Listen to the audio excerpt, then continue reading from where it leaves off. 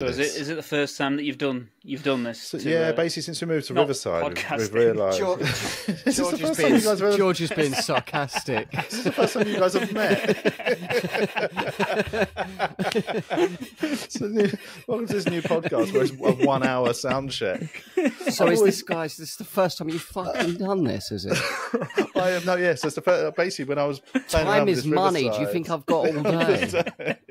It said you could stream it live to a secret stream, and so I thought we'd give it a go, but I didn't realise it would take 15 minutes of you two just sat there quietly watching me just type like I'm in a fucking action film trying to hack into a mainframe. I would have talked more, but I was thinking I'll save it for when we start the pod. Do you know what I mean? Cheers, mate. Thanks. It's nice and rude to George. You're welcome, mate. It's making George just sit there quietly. Like he's That's why I just stared at George. Anyway. That's why I just... so, that's why I didn't even talk to you, George. No, so anyway, this is welcome to the podcast, episode 214. We've got George Lewis, stand-up comedian, author. I know you've written a book because I've put a passage. I've got a passage in your book. You helped me write it. Yeah.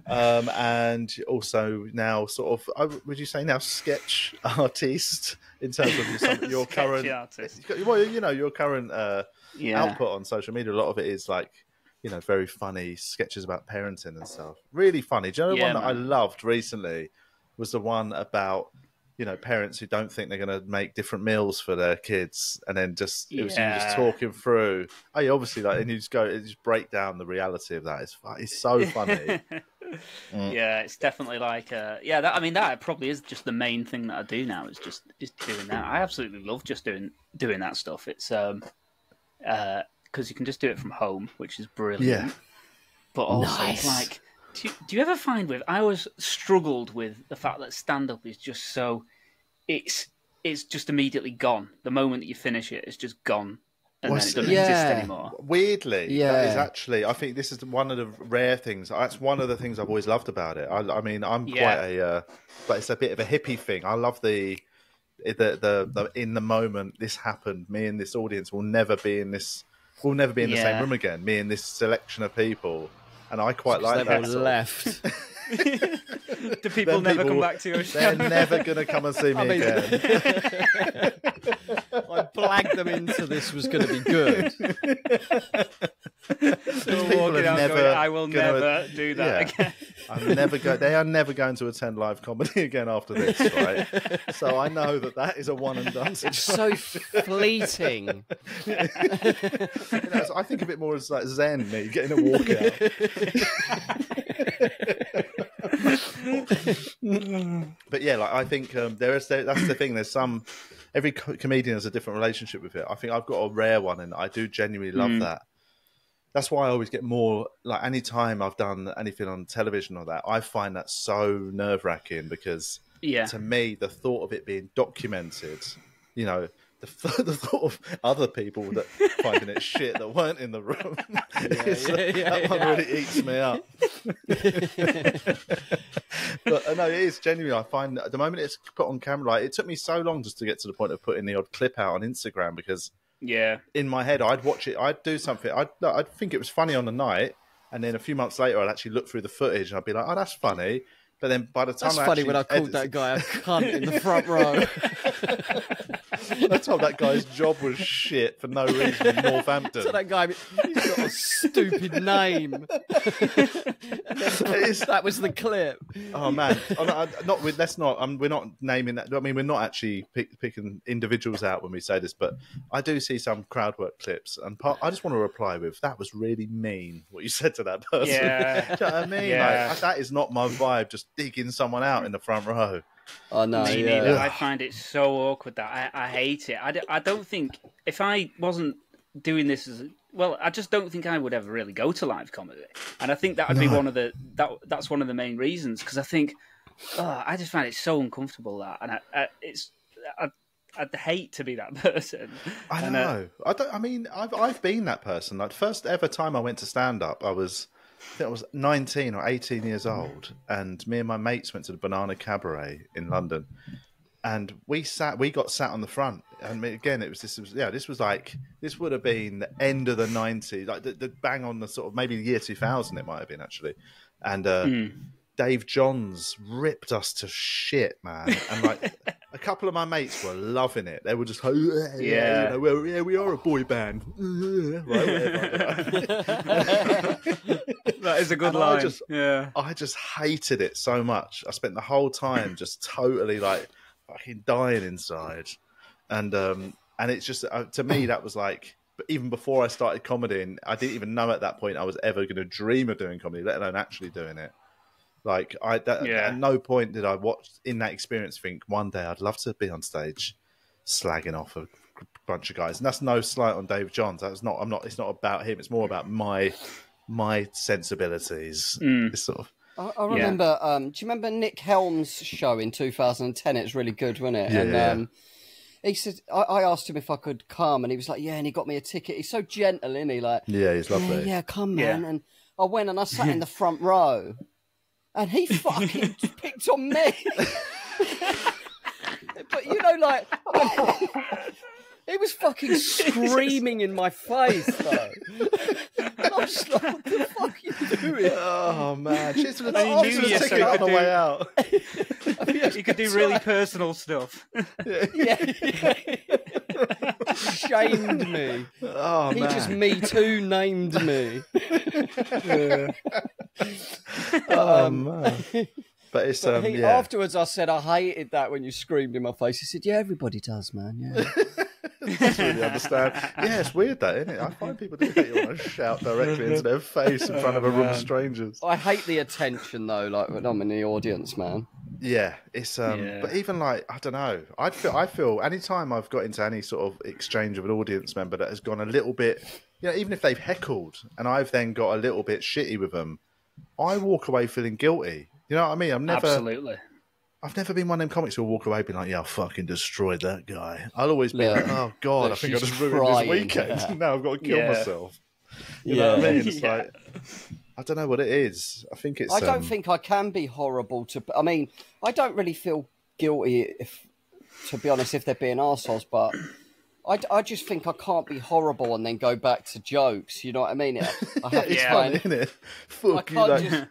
I can't get annoyed. You know what I mean? That's what I said on your mom, and then it's like straight back to. Can you just shut up? Have you ever been on a night bus, guys? And they're like, oh God. Are you doing much stand up? Is your stand up? Do you do it less than you did before? You're just now doing your own sort of tour stuff, or are you still? Because we've not gigged together in a number of years. Ages. Yeah, I know. Yeah. It's been kind of. So I stopped doing as much. Obviously, after lockdown, I don't think I was really doing as much because that's when I wrote the book, and then that's when our kids were like really young, and then it got to the point where it was definitely harder to leave to go out and gig. But I was doing it, but then we've had another kid since, so he's like 8 months old. So like the first section of his life, I was doing a lot less live stuff, and I was doing more just like the online stuff. But as that's built, it's now meant that I can like sell tickets and that. So now I'm gearing up to do my own tour next year. But I've been gigging a lot more recently. I've been doing a lot more circuit stuff recently, and it's been nicer actually. Kids? It's been nicer. You got 8 months, but how old are the other two? They are 4 and 5. Okay, nice. Yes. It is like, I mean, I do find I was away gigging for, the best part of 2 weeks here. My daughter's 3.5, and that's the longest I've been away from her, like by a mile since she was born. And it's weird. I didn't I felt a mix of guilty and sad like a lot of the time. Do you know what I mean? I'm not, again, I remember starting out and gigging with, guys in their 40s who were, had a young family, and they fucking loved being away. Like loads of them were so happy to be in a travel lodge in like Cardiff, and away from their family. Oh, and they talk about it like, oh man, I'll get such a good night's sleep tonight. And I always thought that's what it just must be like to be a parent. And I don't know, I don't know if I'm in the minority or that was just an extreme, but like Now I don't have that at all. I sleep worse when I'm away from my wife and daughter because I think I don't have the anchor to keep me sort of as sane as I am when I'm with them. I know what you mean. It's funny you mentioned Cardiff as well. That's the one that I remember as like the first time I was like, oh, this is a bit like. I think you were there actually, Julian. Julian was that guy. I was trying to drag you to strip clubs. Come on, not man. really. When are we going to be away from our families again? Come on, man, Rizzo. Turn your phone off. Look, do this. Just put a sort of feeler out, just saying, I think my phone battery's about to die, but I'm going to head back soon. Bomb. Suddenly you're in the chicken dippers. There's no reception in this bloody hotel. In this city. Yeah, Cardiff. All the towers have gone down in Cardiff. Speak to you on Sunday when I get home. In this rural place. What, are we in the sticks? Just I remember wandering around at the what was it, the quay there just during the day in Cardiff, just thinking, it's so lonely, isn't it, and sad. Yeah. Like it's not. I mean, don't get me wrong. When before having a family, I didn't mind it. You know what I mean? Because it was that thing of, what was the alternative? But ultimately, after the years of doing it, you do suddenly I got to the point just before having a kid of. I'd hit the wall of there's only so many loops of TK Maxx you can do just to pass the time in a city. You know what I mean? God. It's always the same shit, innit? Oh, I'll pop into TK Maxx. I'll go, I'll do another lap of H&M. Like every shop's the same in every city, and you just find yourself mooching constantly. Yeah. Drinking coffees and you spend 80 quid in a day because you eat 4 meals out just because you're bored. Yeah. And I find it depressing being on my own in a city though, walking around. I don't enjoy it really. Unless it's in a city I've never been to before. And then I'm quite a good solo traveller when it comes to I've never been here before. I'll do some sightseeing. I don't mind doing that on my own. But when it's somewhere you've been 1,000 times, I was ready to have a child and start just being a bit more of a home bird. My first Edinburgh, when I did the whole run, I got there and I just went to because I pictured the apartment being really lush. I don't know why because I paid so much. It's so expensive, isn't it? You think, fucking hell, this is going to be like a penthouse. Yeah. And I got there and it was just this dead room and it had nothing in it and just had a single bed and all dusty and and I felt choked in my throat. I missed my kids so much. I was choked up for about the first 4 days, and I was trying to. Everyone's out partying and that, and I'm sober. I just felt I felt so lonely, in a crowd. You know what I mean? Wasn't it Ellis James? I've been just telling people I miss my kids. Oh man, wasn't it Ellis James though? Once got to one of his first Edinburghs. And they'd organised their flat and that, but obviously you can't view an Edinburgh flat until you're in it. No. Do you know what I mean? Yeah. Got there and he found out his bedroom was essentially a converted walk-in wardrobe, right? It was literally in the back of somebody else's bedroom. So to get to his room, you had to walk through another bedroom for the whole month. You had to just live out back of someone else's bedroom. It's absolutely horrendous. God. You'd just be like, "Nah, I'm out, mate." I'd have got a bank loan and got at the fucking hotel or something. Yeah. Or gone home, pretended I was ill. There's not enough of that. Weird. It's so weird, Edinburgh. I think you've done it. You did it. What? You did it a couple of times, didn't you? Yeah. So the first year that I did a full month was doing the Pleasance Reserve, which, if people don't know, is where they get newer acts and there's 4 of you on a bill, and then you and it's a pretty sweet deal. They put you up for the whole month, and I did that. Over in the Meadows. What? No, I did the Reserve in 2011. Yeah. Not yeah. I'm I just did my own gig in the Meadows. Yeah, it's not the one I did actually. We did it in the Pleasance. No, we had an actual room. You're talking about the Lady Boys of Bangkok, right? That's the one that's on the Meadows. You got to dance for them in the green room. Yeah, same one. But I remember thinking, oh, this is gonna be sweet, and I remember just finding it a real slog. And then I was thinking, Jesus, well, if I'm not enjoying this that much, this is like the best of it, really, isn't it? And then when I went back and did a full month, like my own show, I mean, I liked it for some reasons, and it was when we just had one kid and he was up there with us, and that was quite nice. But it was like, I just felt like the anxiety and the competition that was like surrounding you, it felt really uncomfortable. I found it. I could never really enjoy it. But I always look to people, especially like you, Carl, and I think, he looks like someone who knows the way to do it. Like, you seem to be using it as like a whereas Julian, what did you look to me at for? Look to him like that is not how you do it. Is he even? Does he even do stand up? That guy walking around crying, crying about his kids. That's some negative energy, man. Get him away. But I think again, I'm lucky. None of it is really conscious. I've always the first time I went to Edinburgh, I had no idea what Edinburgh was. You know what I mean? I literally had no concept of what it was. And I found it so exciting because there was so much going on. And, you know, I was young and I just loved it because it was like a month-long party. So my first couple of years in Edinburgh, probably two of the best times of my life. You know, them first, like when I went up and I did like a couple of weeks when I was brand new on the Free Fringe with mates. We had the time of our lives because we'd only done a handful of gigs and suddenly we're gigging every day in a packed room and just having a laugh. We were like, fuck, this is what comedy can be like.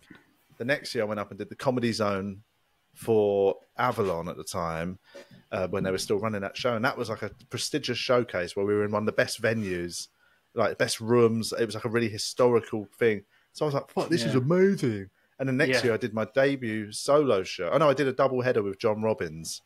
And that was it was a small room and we were just pissing around and drunk all month. And that was fun. And then I did my debut show and had a great... So I had like my first 4 years in Edinburgh where you go through all them big moments of ticking off things you do. I just had the best time of my life. So I've always associated it with good times. I never went in and had that negative first experience.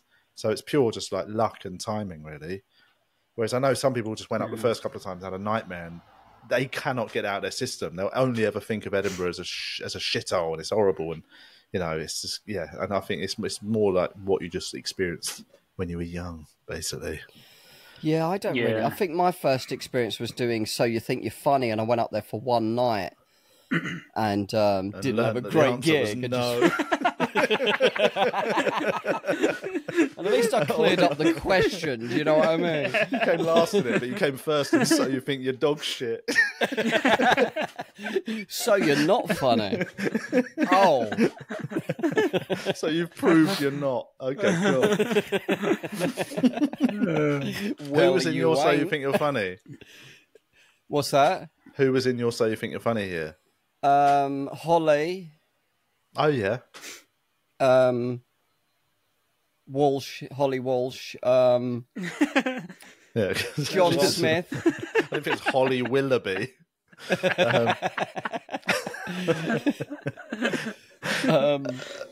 John Smith, Math Brown, maybe. Oh, he was there. I don't know if he was on. I think he might have been. I don't know. I didn't want a list of audience members as well, mate. Oh, sorry.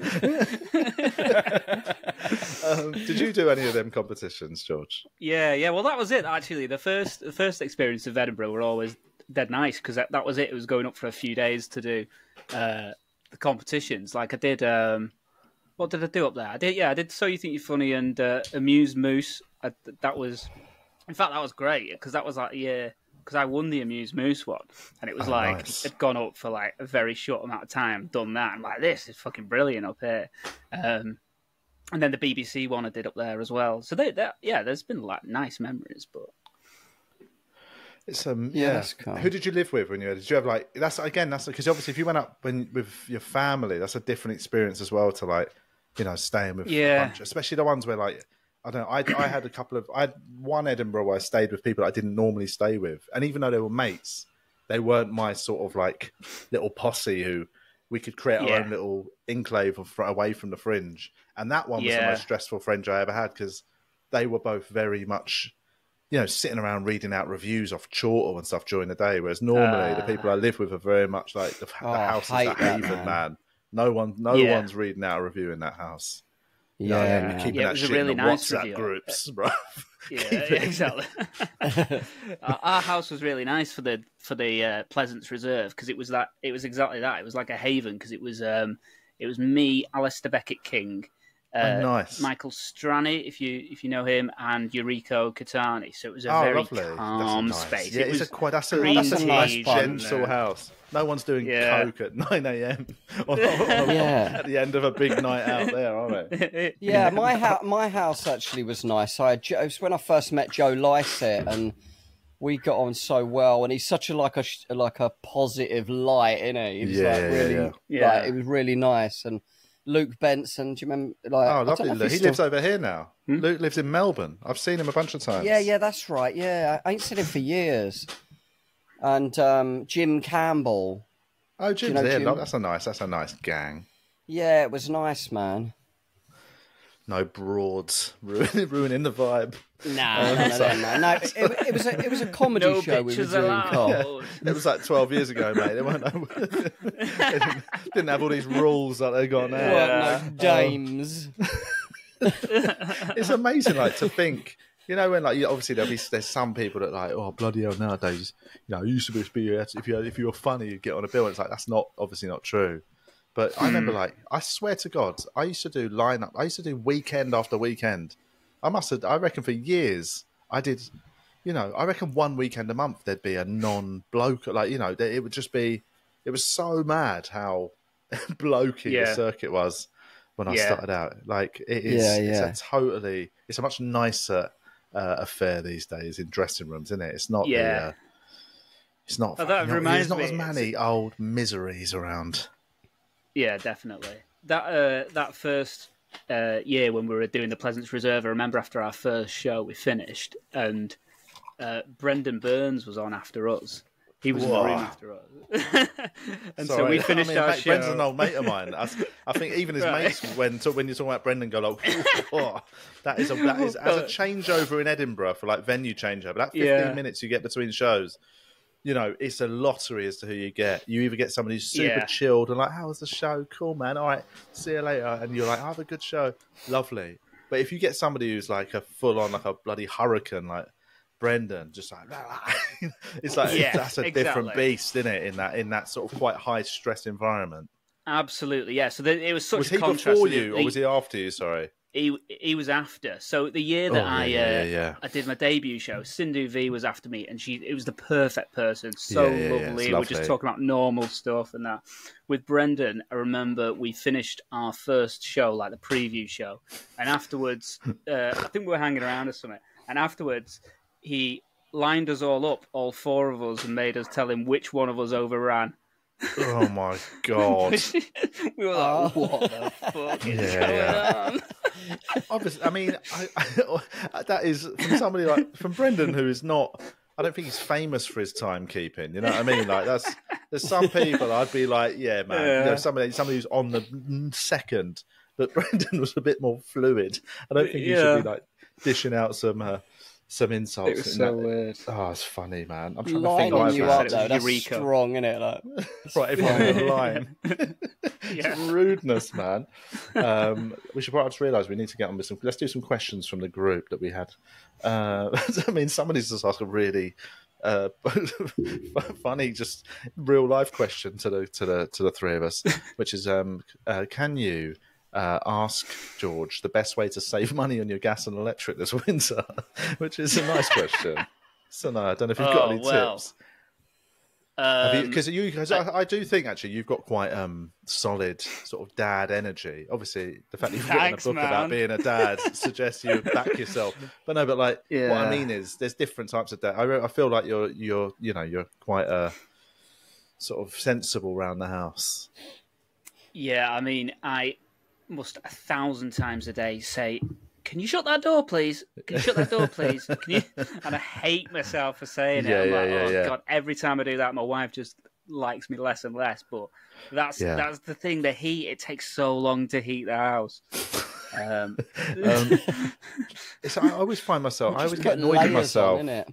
Whenever I hear myself saying "careful" to Twyla when she's doing something I always stop. I don't do it a lot, but obviously if she's doing something mildly, it's a bit of peril to it. I'm normally quite good at just standing back and letting it, just trust her. You know what I mean? But every now and again, you're not thinking straight, and you see her doing something, you just be like, careful, and in your head you're like, don't put it in her mind that there's an issue there. You know what I mean? It is that trying to be you meant a bit to do more. It you meant to say like focus or something like that, aren't you? Or... I'm not a coach. You're supposed to slap them and say, "Fucking pay attention." Drop and give me 20. It's fucking stupid. Why are you always stupid? But did you read many parenting books? Obviously, as somebody who's basically written a parenting book, did you read a lot before you wrote it? Yeah, definitely, and that was the thing, because I felt like I'd read quite a few, and it was a lot of like the dad ones were like, it was certainly the ones I had were like quite American and quite blokey. Yeah. They were a bit like, I hate that. She's gonna put on weight afterwards, but don't worry. It's like, oh man, but don't worry, she's got a sister. Don't worry, you can always get a side ting.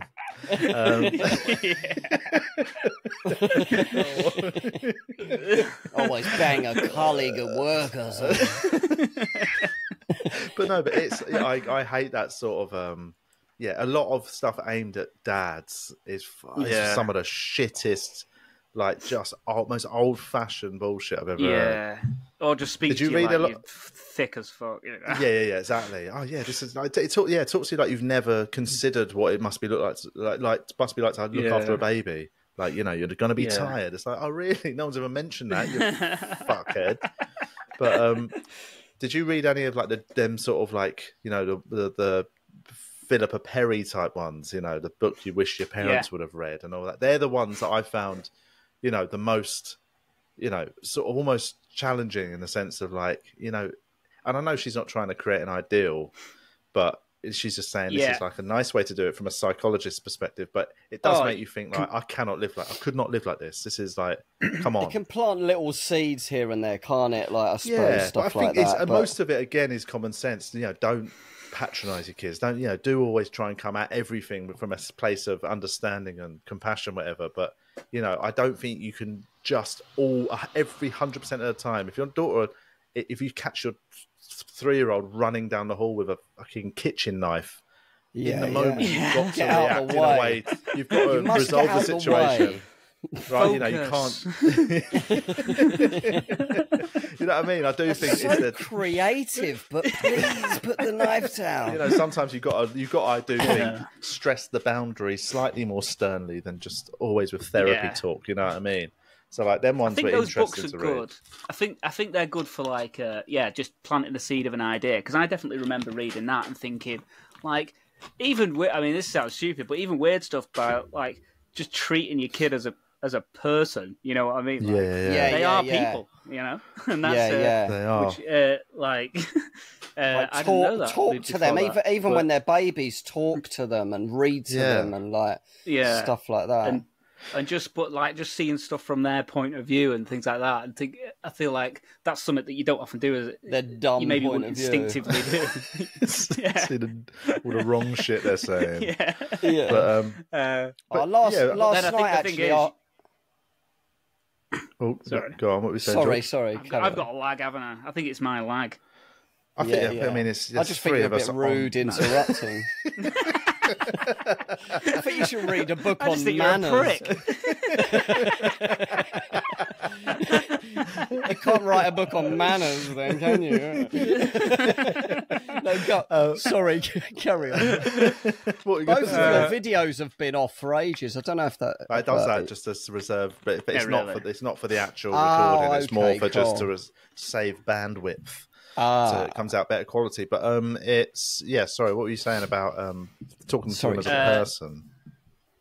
I was just saying that it's good to plant those ideas, and then I think that helps in the moments when you're getting too like stressed with them and stuff like that, and seeing it from their point of view. But I also think it's good, and that's what I've learned from like doing the videos that I do, it's fine to then just completely fail all the time and do it wrong because you realise that's what everyone's doing. Everyone's that's what I mean. And it's I definitely cool. was fine. I thought I thought I'd be much. I mean, don't get me wrong. I'm not. Twyla isn't sitting on an iPad all day or anything. I'm relatively. I've got boundaries with screen time and stuff, but in my head there was a romantic idea. I was like, she's never going to have any screen. Like, we might watch a bit of CBeebies, but she is never looking at a phone screen. And then it's like, absolutely, I'd not like legislated for the fact we were going to have car drives when. You know what I mean? When she's sat in the back of a car for an hour, and you what is rude to expect her what? Oh yeah, just sit there and just stare at the back of the seat like I had to do when I was a kid, because back then there wasn't the technology. Which is I do like if we're having a car ride that is like half an hour or something. Often, if Hannah drives, I sit in the back with Twyla and we just mess around. Yeah, I mean, I'll be like, I'll do that to not have screen time. But if it's like if it's me driving us. It's just if it's just Twyla in the back and I'm driving us somewhere, it's like, fuck, you can get it on there, mate. Watch whatever dog shit you want to watch. But like, it's just I suppose it's hard. But then at the same time, I do see some people who's just like that's their default, innit? Kids are just all on them, and I'm like, I don't know if that's. I would lean more towards the hippie. As long as there's balance with it and they're doing real stuff as well, eh? Like Ren does loads of like arts and crafts and painting and like she loves making stuff constantly, and then she will go on her iPad sometimes though, or she's got an iPhone actually. But last night after the gig I was driving past her house and I just grabbed her. We went to McDonald's about midnight and just watched, but I put my phone in the car and we just watched a film in the McDonald's car park. It was nice, man. But I can do just the fun stuff because I don't live there, you know what I mean? I mean, I do homework and that with them, but I just try and make it all fun. You know what I mean? Answers because you don't know what they're talking about either. That's why they failed. Did you ever read the book? You got a few, haven't you, Julian? Yeah, my youngest is 10, so she's the one. Like I do loads of stuff with her. No, but the others are kind of a lot more independent. You know what I mean? Like they do their own thing.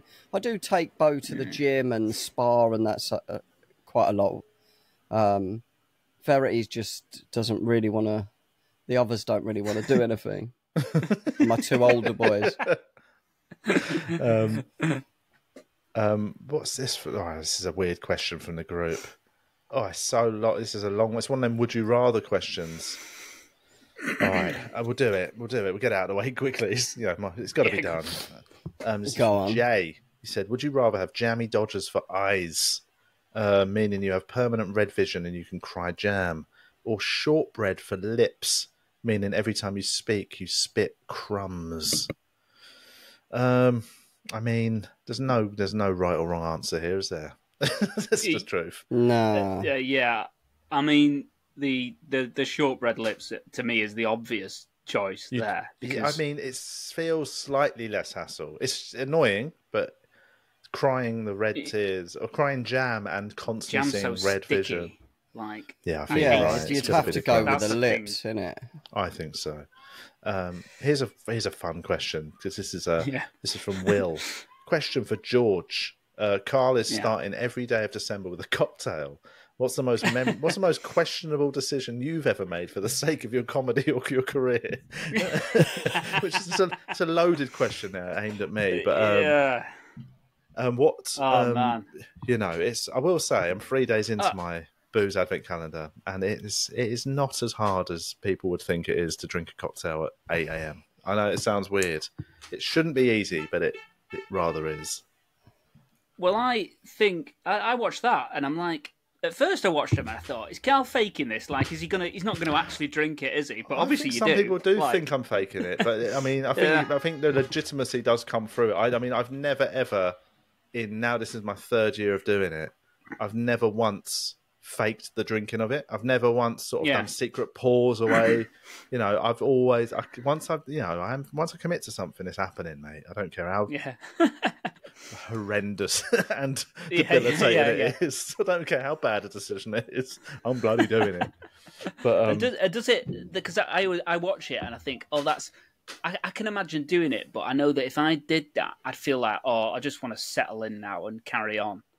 There is. You've got a. Luckily, I have, and it sounds like a contradiction, but I've quite a healthy relationship with alcohol. For somebody who's drinking 24 mornings in a row, sounds it. Yeah. You know, I'm very good at. Again, it's the boundary. I'm good at a boundary, so I'm like, right, I'm going to drink my cocktail in the morning, and like most days, I won't touch another drop. You know what I mean? That is literally, I'll have it, and by 10 a.m., I'm sober as a judge, and I'll just have a nice, normal, healthy day. Like, you drink a lot of water and stuff. Loads of water. You know, I always make sure I have a nice healthy breakfast. I'm taking bloody supplement milk thistle tablets, and you know, I'll have a nice cold shower. And everything I do is to reset the balance and I'm totally normal for the rest of the day. There was like on Friday night, so that was the first day I did it, and then that evening I did go for beers because I was met up with a mate, Lloyd Langford, comedian, now lives in Melbourne. And me and Lloyd went for a few drinks.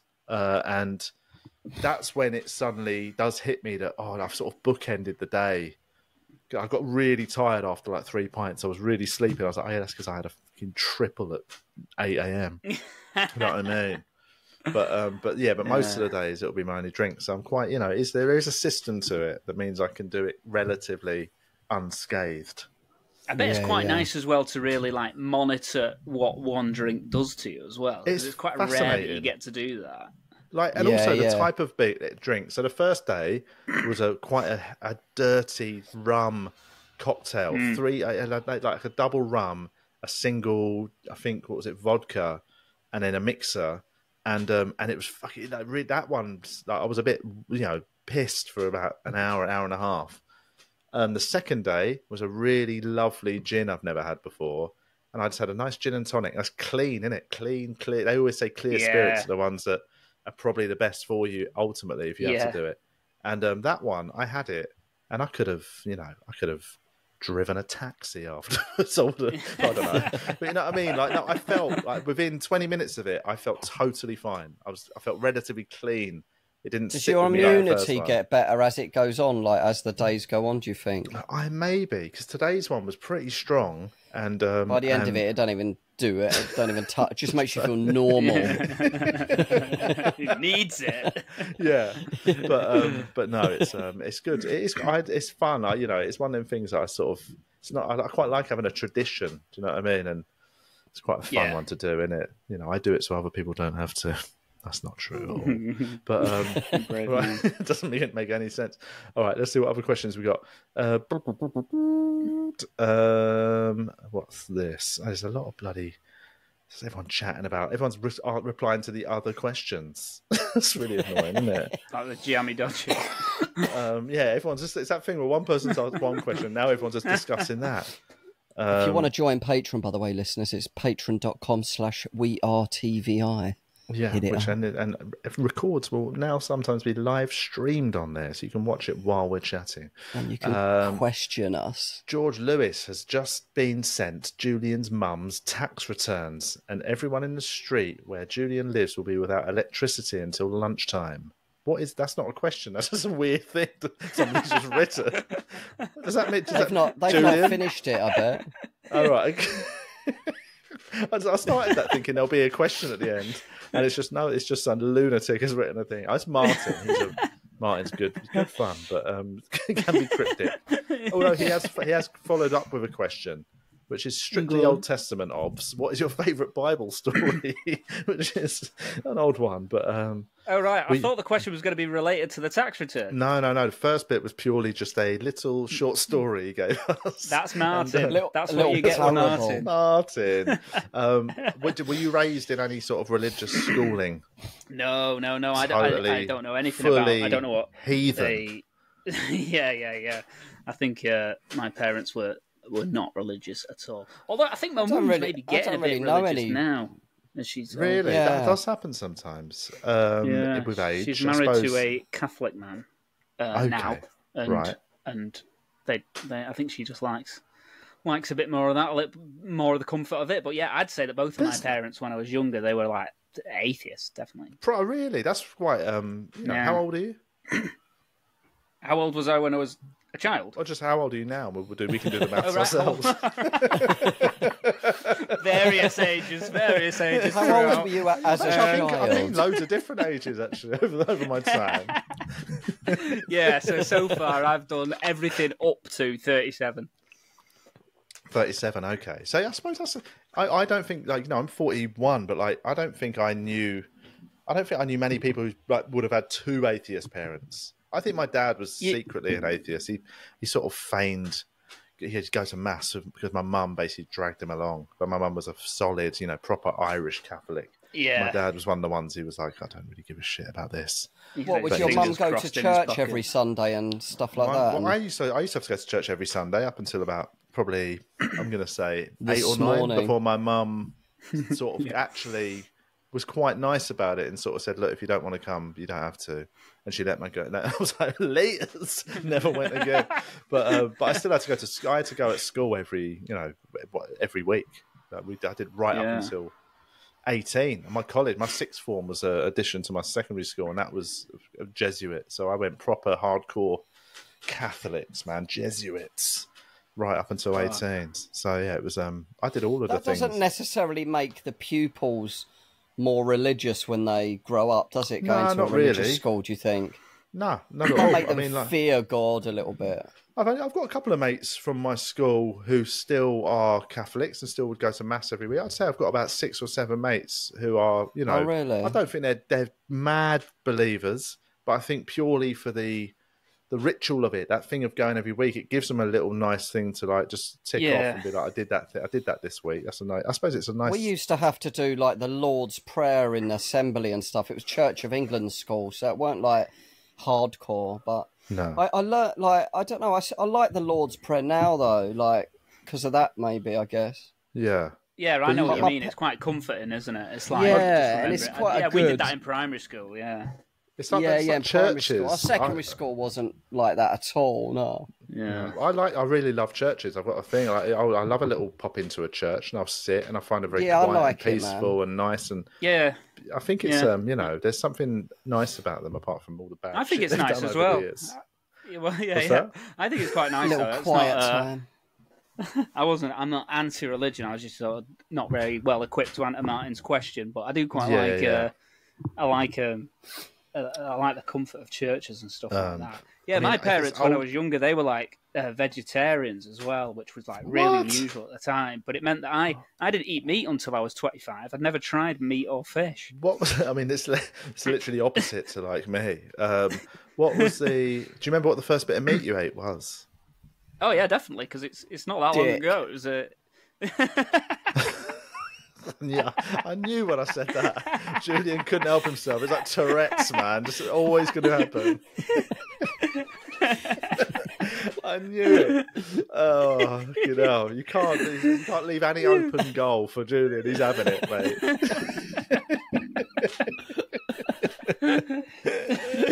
Oh God. Yeah.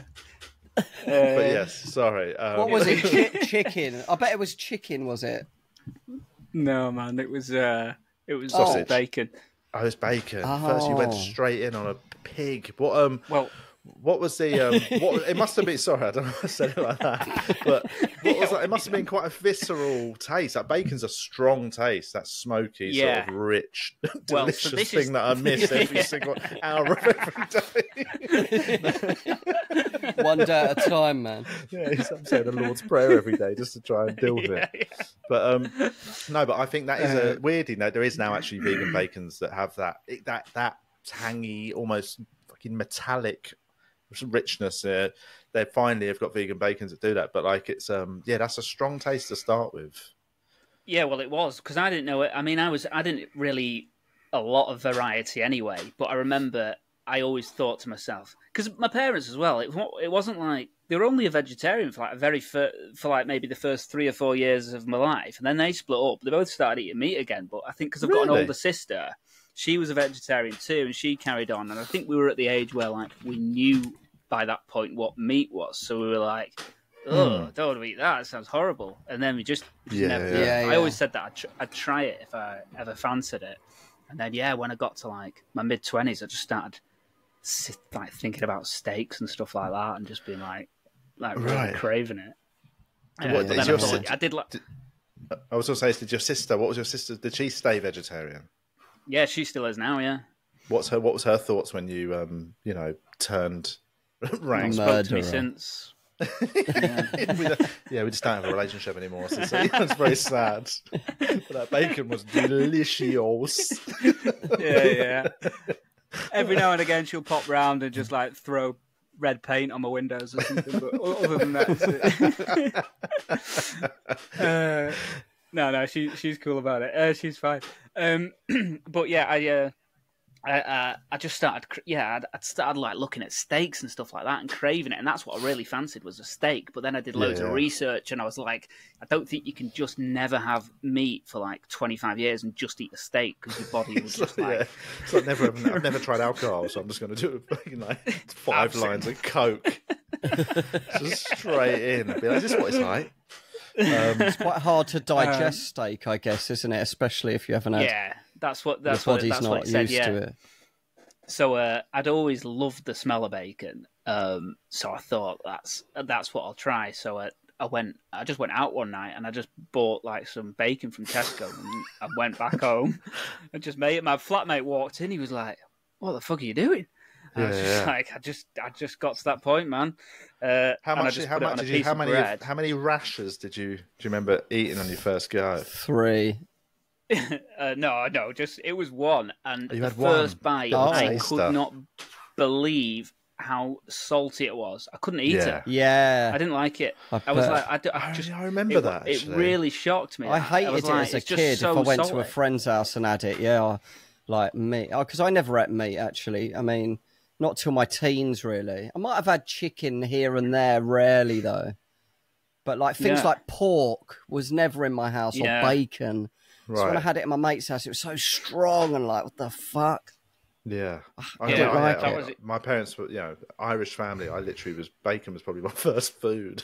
That sort of, just from day one. Mashed up bacon for the baby.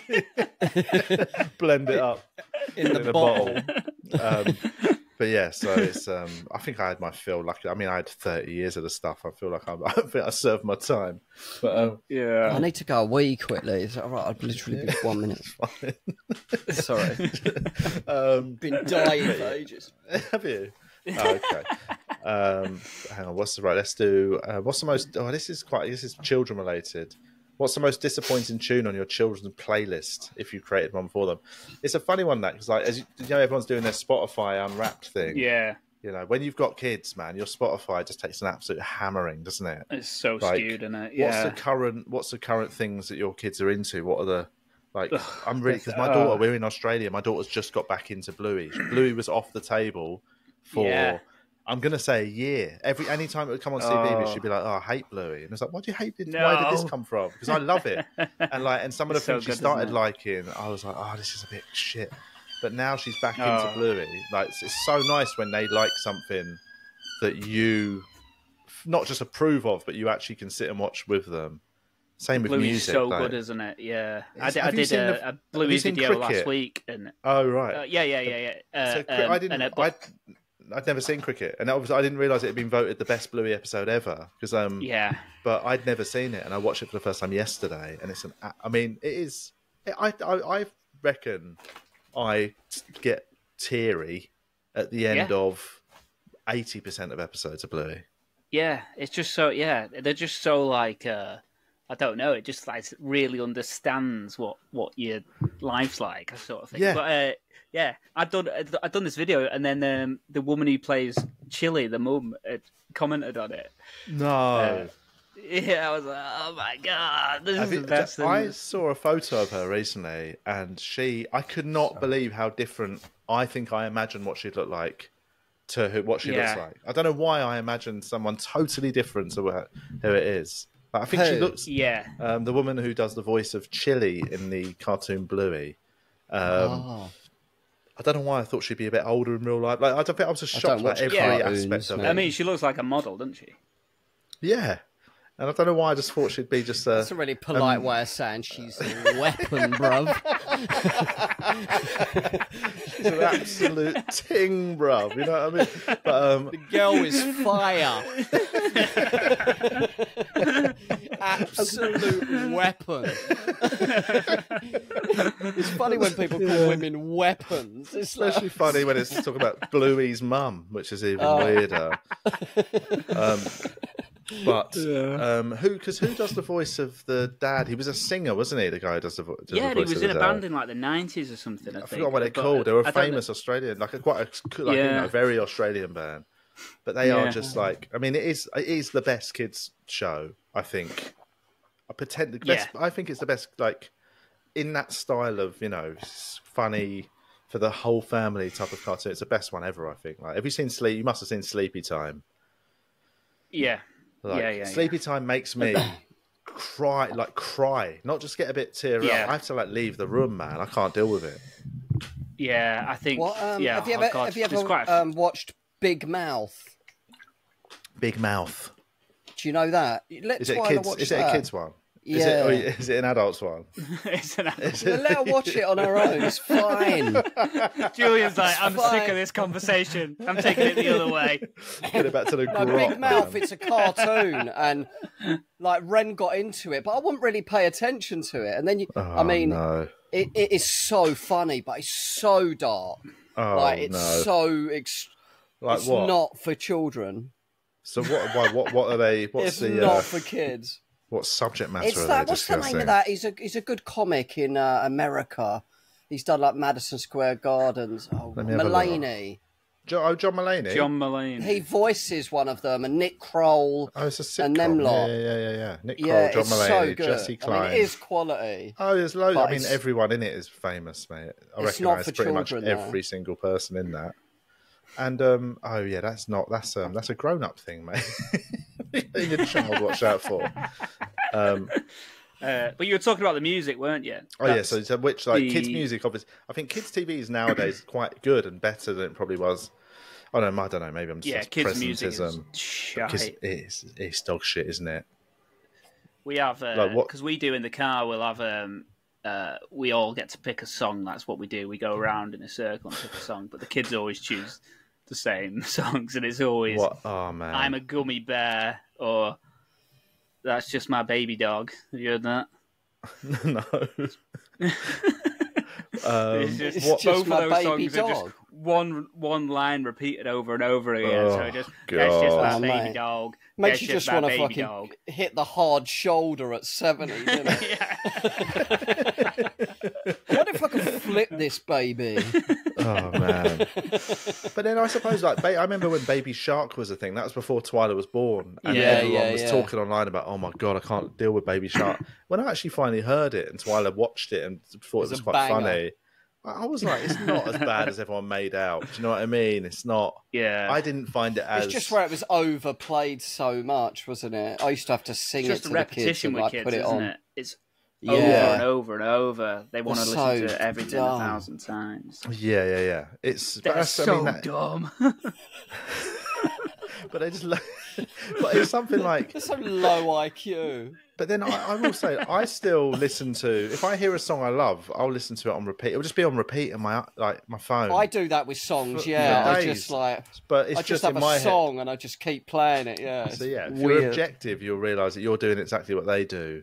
Definitely. You're not subjecting other people to it, whereas they are obviously, by the nature of being kids, subjecting you to it. Yeah. Because you are their legal guardian and that's your job. So, I do think there's something to be said. All right, let's quickly do another question. I've realised just before we do another question, I told Julian before we'd done the record, I did a corporate last night. Yeah.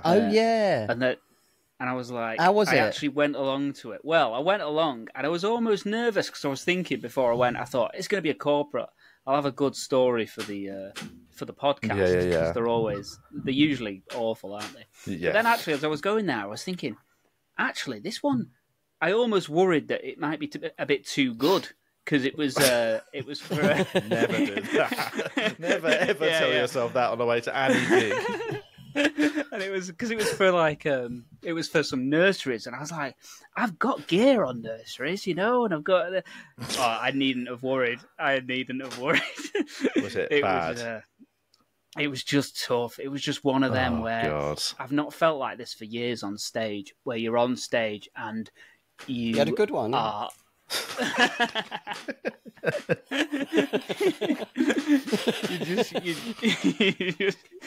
just play it, and it's just like you feel like no one's everyone's just talking, no one's listening, no one's laughing. One where, like, it's them gigs when you're like, normally when you're doing a gig, it's fun and like you're in it, you're in the moment. Yeah. But when you do those gigs, you are just in your head commentating to yourself about what's happening. It's just one of the most humiliating things you can do. Is stand there with a mic. Yeah. And like no one's listening. Like it's humiliating human experience. It is.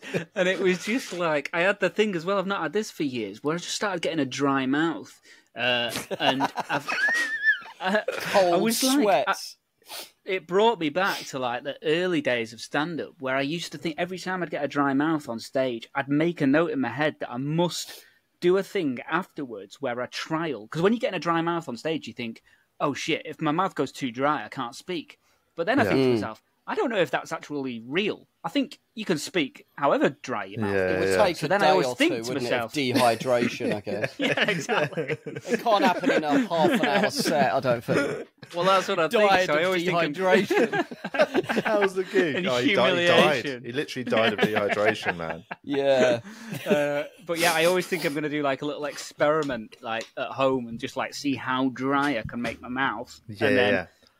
But then obviously I never do. But it's pure nerves. Like you could drink all the water in the world. Like you know, a normal gig that's nice and I'm in the mood and I go on and it starts well and I'm fine. I can do an hour's show about sipping a sip of water. You know what I mean? But if a gig is, if it's a slightly more nerve-wracking gig, a corporate, whatever, you know, suddenly you go on. Your body must just suck all the water, like to compensate. Like the adrenaline must use it or something. Try and drown yourself. Try and put it to your lungs to die. The water in your body don't want to be at the gig.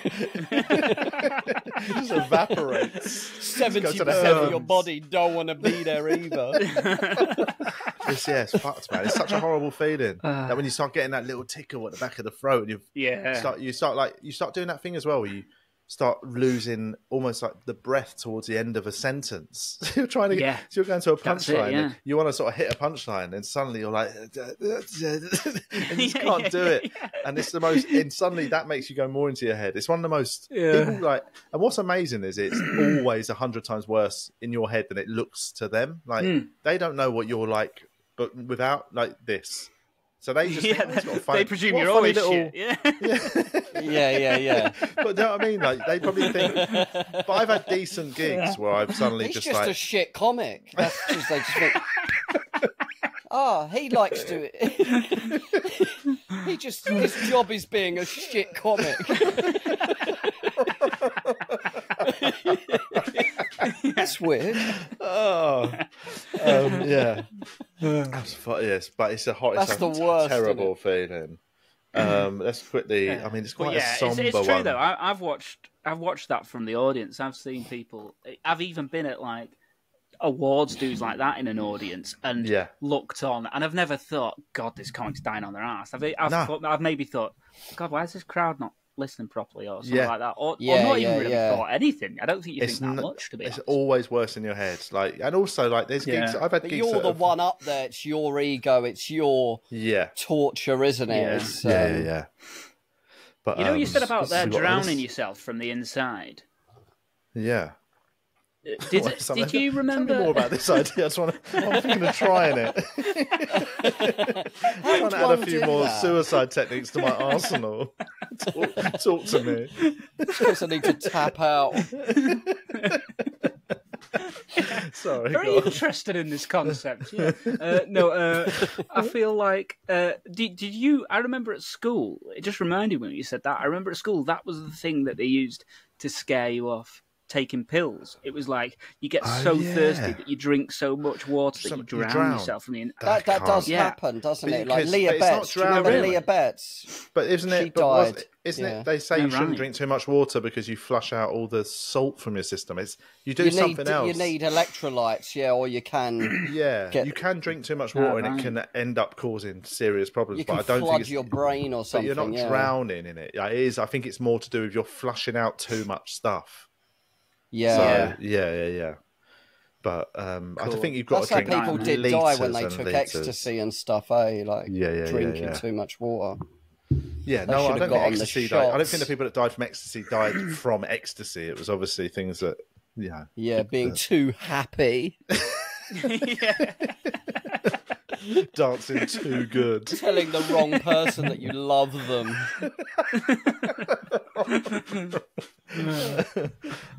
Right, let's do one more question and then we'll wrap up proceedings. This is quite a somber one to end on, but I think it's quite a nice one actually in terms of getting towards the end of the year. What was the most personally emotional celebrity death of 2023? Timing wise, mine was this week. Mine was Shane MacGowan.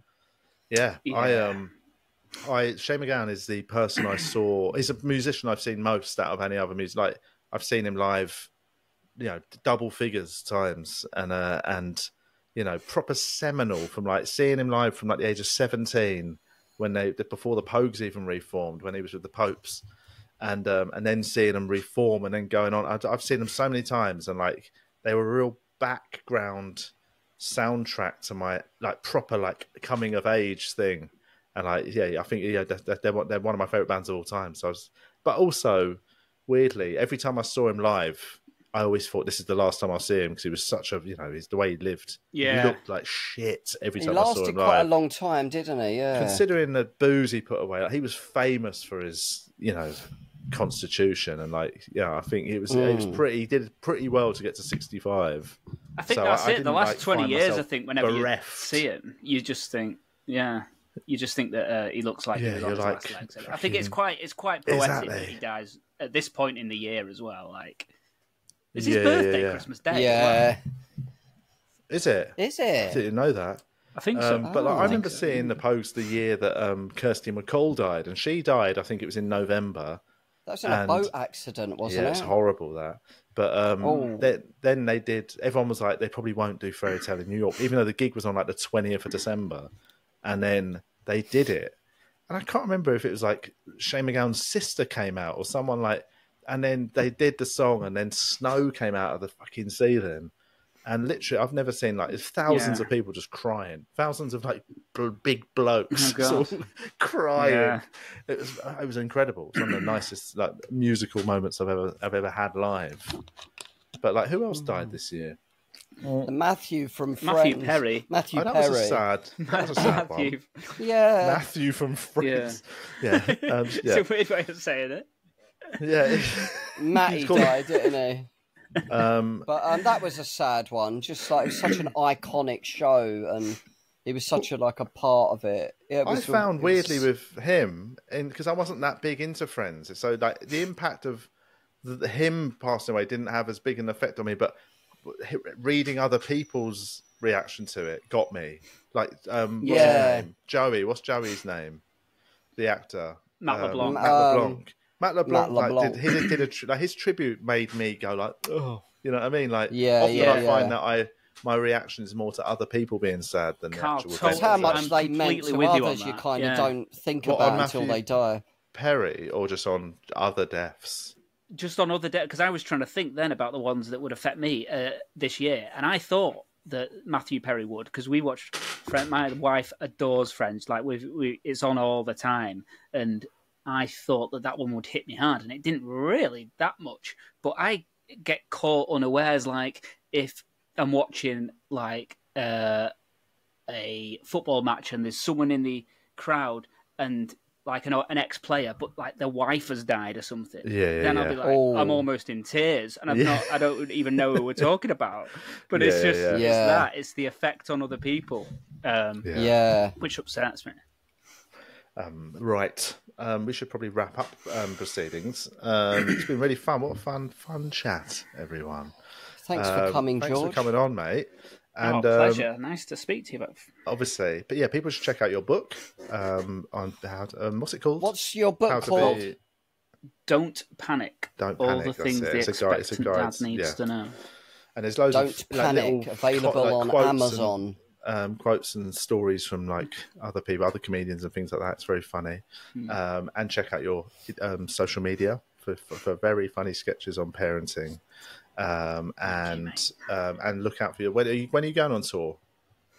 So I'm doing work in progresses from January, and then I think the actual tour will be next autumn. Lovely. So autumn 2024. Excellent. Nice. Julian, any other business? No. No.